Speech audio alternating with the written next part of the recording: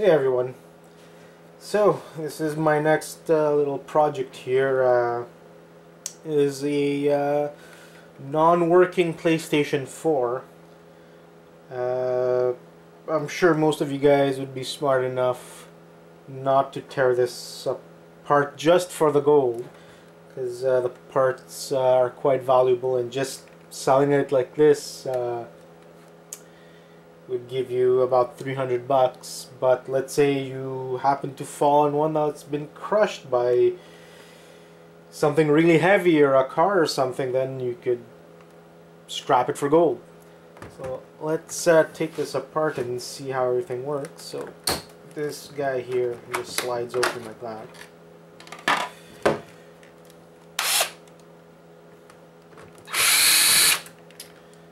And you have a little hard drive here.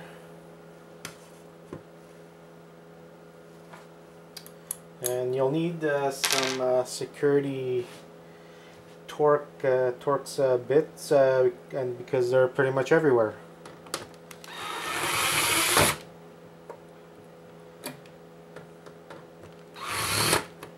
It's not small enough.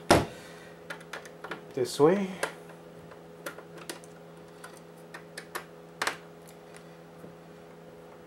So there's a few of these screws over here.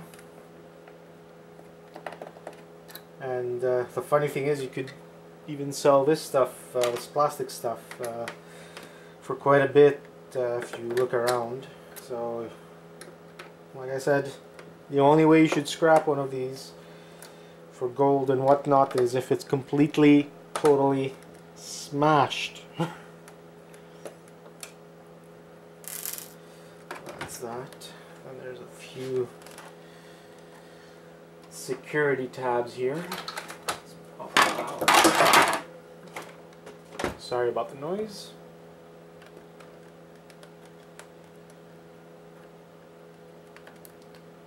So if this was something I would have personally bought at a retail store, like Best Buy or something, my warranty would just get voided. I just took out the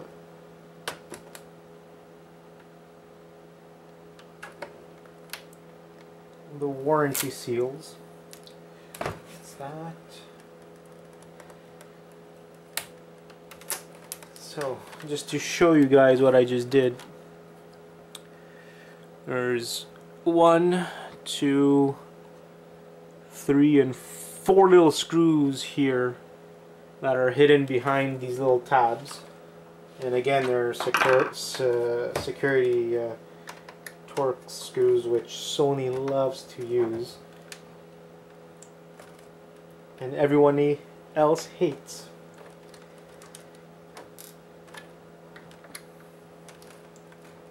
So there's 4 of these on the back. You'll pretty much notice them, especially the security ones.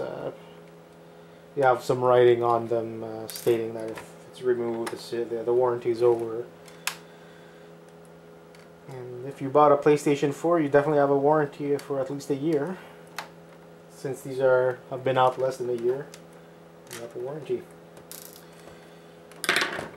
Alright, so now we got that out, and now this just pops out like that. You just pull. See, there's like a little crack here. Just pull up and the cover just pops out. Put that on the side. Now we have a few more screws. So we got some Phillips screws over here. Another one over here. Some fun security Torx screws again. A couple of those. Let's take that stuff out.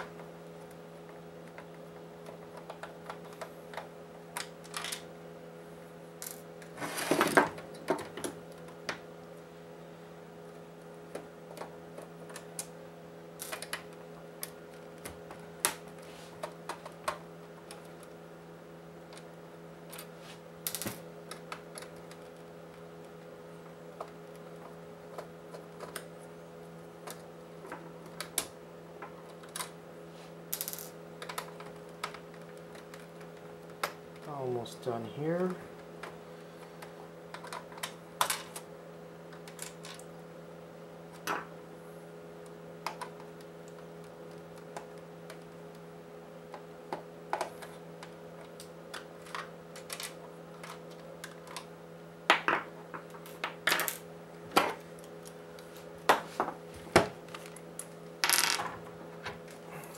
Those Phillips screws out.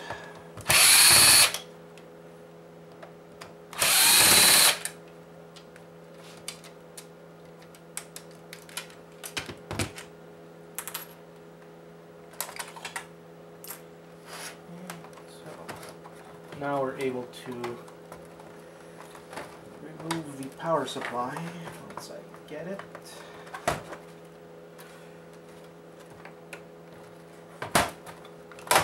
There you go. So as you can see, we have the PlayStation 4 power supply. Already you can see some copper in there, some aluminum, some little wire here. But again, don't forget, if you get one of these and it's in good condition, even if it's not working, hold on to it, because it's worth more than scrap value, that's for sure.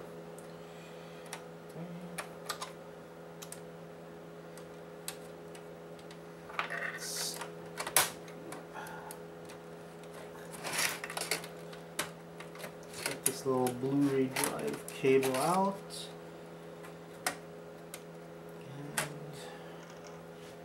and the antenna, the Wi-Fi Bluetooth antenna. So we got a little piece of steel and a little piece of wire, nothing too special. Okay, let's get this BluRay drive out.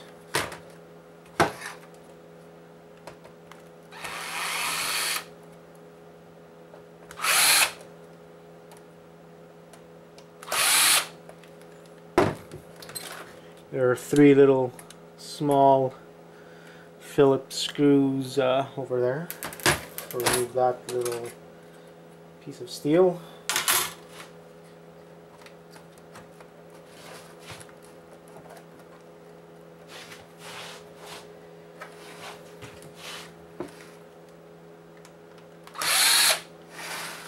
And 1 little screw there. Try to jimmy this.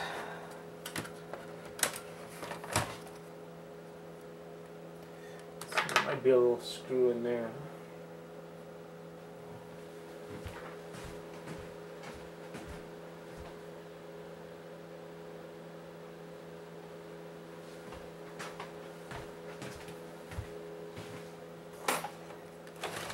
There's my little screwdriver.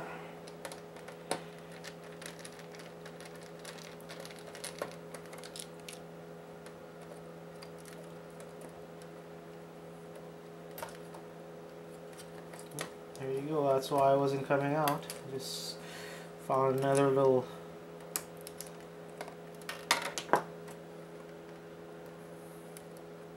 security screw over here that has to be removed. Well, they like hiding these security screws.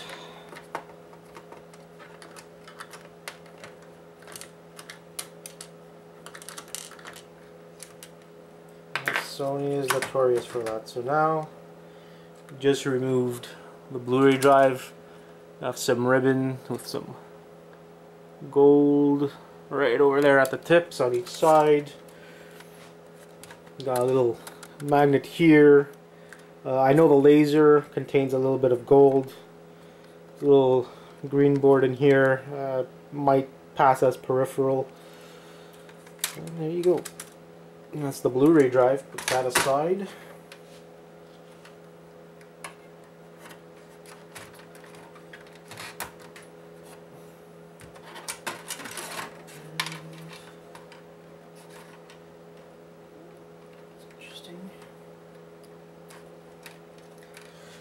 And here we go. Here's another little, I guess, peripheral board. You definitely have, I don't know if you can see see that. We definitely have some gold over there. Some monolithic capacitors. I've talked about those in the past. They sell for quite a bit. I recently sold about 12 ounces of those for about 80 bucks. There's gold in this connector here, gold in here. You have some IC chips. That's good. Again, some wire.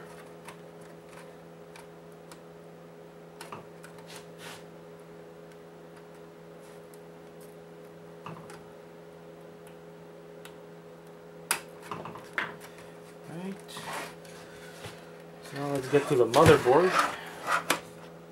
Now you pop this top off. Pretty much the same way you pop the other one off.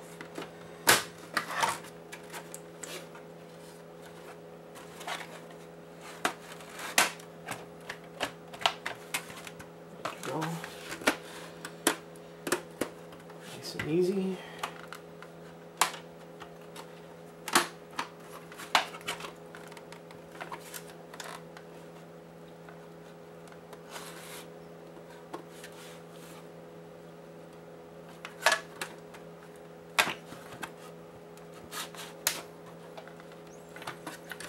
A little bit of trouble here.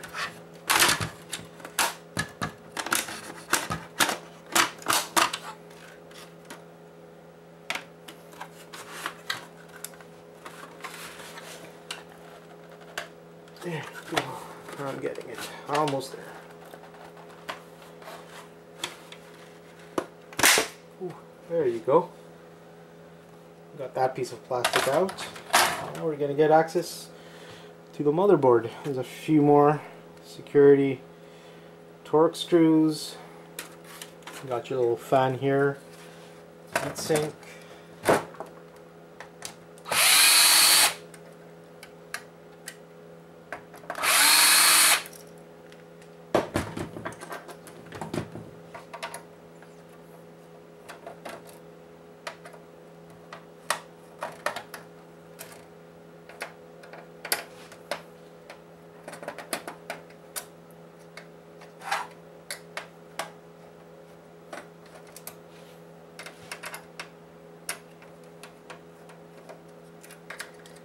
We're almost here, almost on the motherboard, where most of the supposed scrapping will be done, but as mentioned, don't scrap. Do not scrap this board or anything on it until you know it's not working.